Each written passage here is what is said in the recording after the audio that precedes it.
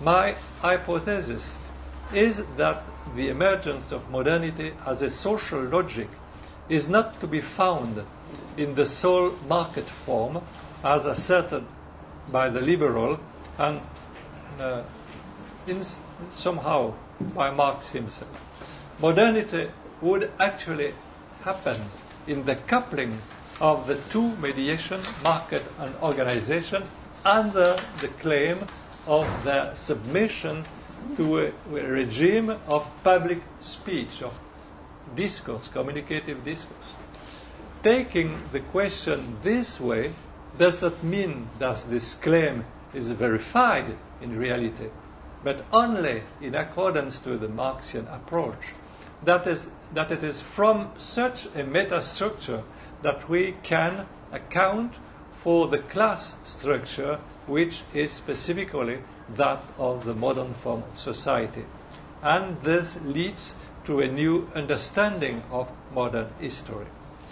If this hypothesis is correct, it happened an historical era, a time in which the official slogan of liberty, equality, rationality would obscurely and gradually prevail, that of a public sociality ultimately governed by the standards of common speech discourse shared amongst equals. I argue that the historical location of this first oligarchic but structurally extensible phenomenon, the location of the emergence of modernity, is the cultural space of the modest urban centers of medieval Europe. At the beginning, is not the capitalist at the beginning of modernity, is not the capitalist market, but the meta-structural configuration of which market is only one part. This hypothesis opposed the Anglo-American Marxist school, Robert Brunner, Ellen Maskins-Wood, which considers as the historically relevant question that of the beginning of capitalism, i.e., of the competition on a free market for profit located in the English 16th, 17th century. My own view is more in harmony with another historian tradition illustrated by Annal School and his today followers, who recognize in the city-states of the Italian 13th century the first outline of modern society. The difference between Athens and Florence, between this Italian medieval republic and those of antiquity, is that the former, Athens, is exclusively political, while the latter, the Italian ones, includes also economic activity. In this historical conjuncture, in which the old empire, Rome, and its successors collapsed about the 1000, collapsed and sovereignty split into small pieces, the Italian city gathers a population of merchant, producer, and craftsmen, including their employees, who face the initial urban feudalism and become eventually strong enough to demand and obtain to participate in economic and political, legislative, judicial, and executive power. Modernity begins with a popular revolution, with a lot of popular revolution in the city. Of course, the revolution fails, as always. And the feudal return, but its underground life continues, creating the foundation of modern political culture, of which Machiavelli is the symbol, and that is what reappears in the Reformation and in the Great Revolution of the 18th and 19th century. And as you see, this hypothesis engages a new reading of the subsequent history.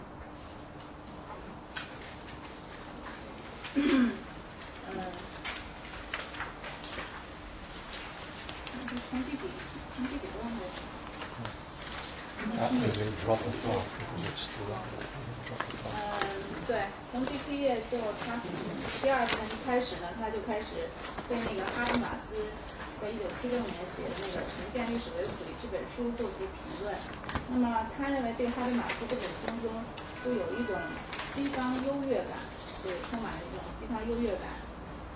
那么他说，为了逃离这种困境，就克服这种困境，你就必须在2个特征上来赋予这种设想。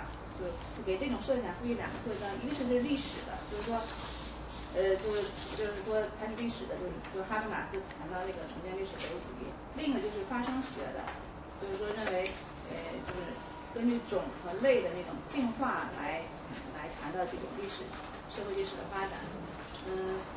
他还谈到这个哈贝马斯，他是用了一种前所未有，用了一种就是人类的共同资源。那么他就举了个例子，他说这个在亚当·斯密和马克思那里，他都使用了这种共同的人类资源。比如说亚当·斯密他更强调那种交换功能，而那个马克思呢更强调自由人之间的这种合作。这2者呢都是人类的一种共同的一种资源。但是他说，对，他就说这个，但是他2者吧，就是亚当·斯密和马克思呢，他都赋予这个一种资源以特殊的特权的地位。比如说亚当·斯密就赋予这个交换功能以就是特殊的位置，而马克思呢，把人类之间的这种合作、自由人之间的这种合作赋予更为突出的位置。这就是说批判他们俩。至于他，就是说这个雅克比代，他声称这种种类的资源可以在这种交换和合作的这种下面或者背后寻找到，那就是在这种 mediations， 就是在调解的下面，那么就是在这种即时的那种叫话语或者是那种论辩当中能发现这种共同的资源。就是说他还是我自己认为他还是采取了哈贝马斯的那个立场，就是认为在那个沟通或话语的那个即时当下也能寻找到这种人类的共同资源。那么他就是沿着哈贝马斯这个路子继续去分析，谈到这个他通过引用哈贝马斯这个交往行为，他引出另外一个概念，就是社会契约 social contract， 就是说如果我们要是去实践这个交往行为的话，那么就是非常准确的，我们就需要一种社会契约的一种需要。那么他就对于他来说，他对于哈贝马斯这个范式进行了一种不同的重构或者解读。他认为这个现代性的这个特征，将通过这种交往行为，把交往行为这种诉求作为一种社会生活和公共机制的一种官方的原则 official principle， 是一个正式的一个官方的原则，就是把社会契约放进来。那么所以他重新开始了一种模式，叫 discursive contractual， 就是说既是话语的，也是一种契约的一种模式。那这种模式呢，就把2个概念联系在一起，一个是话语，一个是契约。他把它放在一种纯分析的文件中，对，他就为了建立现代性，他提出一个是话语，一个是契约。他认为现代性就是不但要需要这种话语的诉求，就是像哈贝马斯谈，而且还有一种契约的这种表述，就是他谈到，所以为什么现在需要就是说有一种叫a regime of discourse， 就是民主讨论的一种政治制度，他说需要这种诉求。那么他说他所建构的这种重构的这种范式呢，的影响是非常大的。他提出一个优点，就是说它能跟这种普遍的经验，就是对适用于所有人类，就是这种所有这种交往关系当中的一个，它能跟这些相互关联。那么对他的观点就是，我的设想就是，现代性的出现，就作为一种社会逻辑，现代性的出现不仅仅在单独的市场形式中发现，就像自由主义者或者像马克思所所提到的，现代性还发生在就是两个媒介或者两个调节的那种相互连接当中。这两个媒介就是一个是市场，一个就是组织。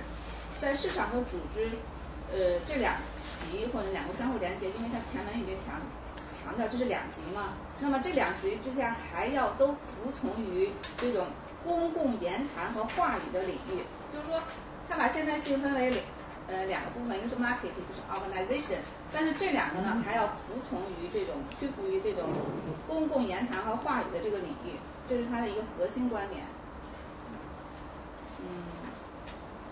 最后那三部分，它主要是证明了现代性到底产生在哪个时代。他认为不是像说的这个是，就他的一个主要观点就是说，现代性不是产生那种纯市场的那种经济领域，而是产生在一种最早产生在一种文化空间，就是说就是那种欧洲中世纪的那种中等城市的那种城市空间，不是文化空间，他强调那种文化空间，就是说不单单是那种光纯追求利润的那种市场，而且还有那种文化的，就是两个因素都有的那种。然后他就证明，他就通过历史，他通过这个年界学派来证明，最早是出现那个应该是13世纪的意大利的某个地方，某个城市，这是他的一个观点。OK。I will drop a part because my paper is a little long. But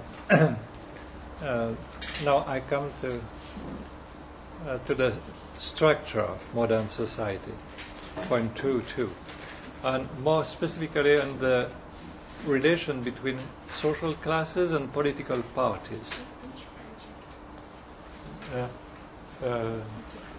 Well,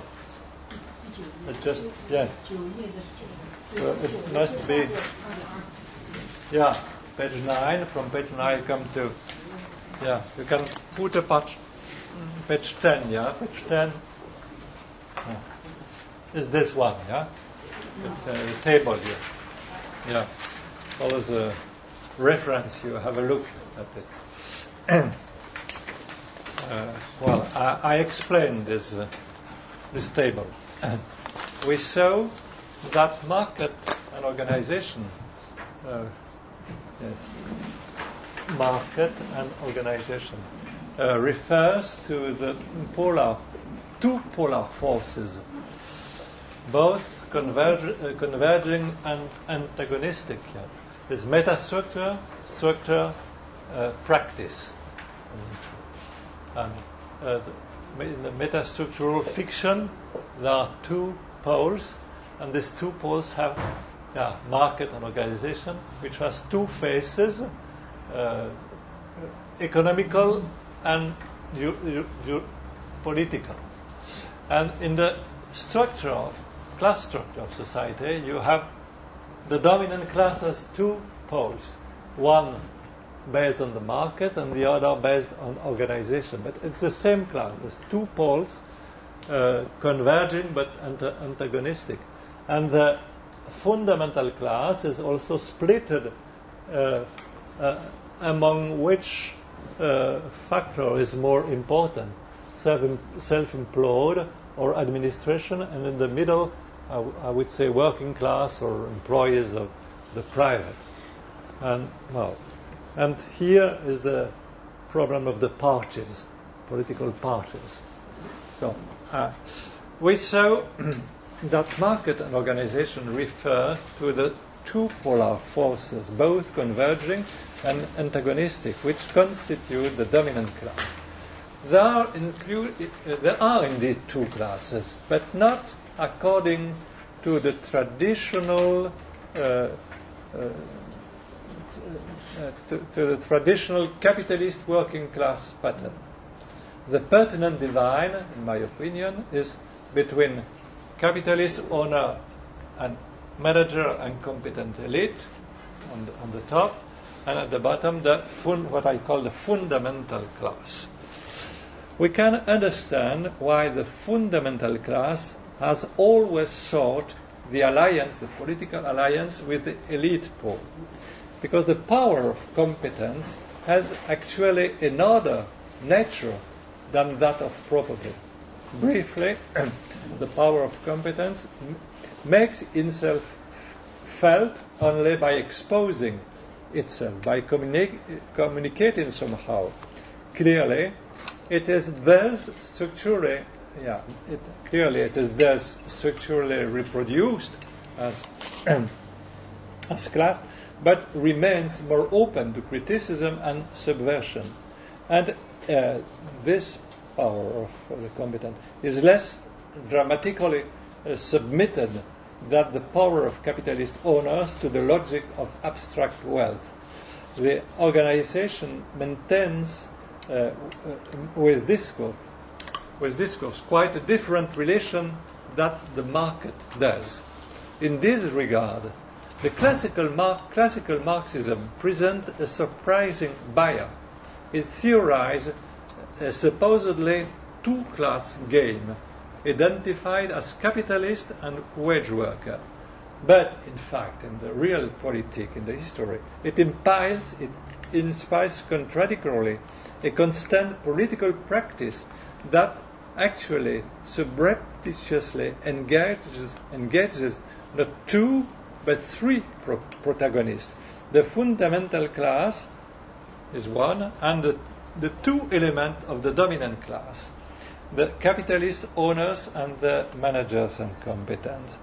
And what is even more surprising, this fight takes place on a political scene that includes only two places, right and left, which, and this is in my opinion the height of irony, do not correspond to the duality of the involved class, capitalist and the dominant class and fundamental class, but to the dual pole of domination.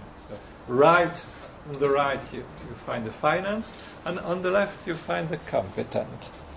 Not that the principle, go further, not that the principle of formal legitimacy or the principle of government by the majority, which divides the political scene into two parts, this principle, formal principle, says by itself nothing of the substance of the disputes between majority and minority, between those two parts.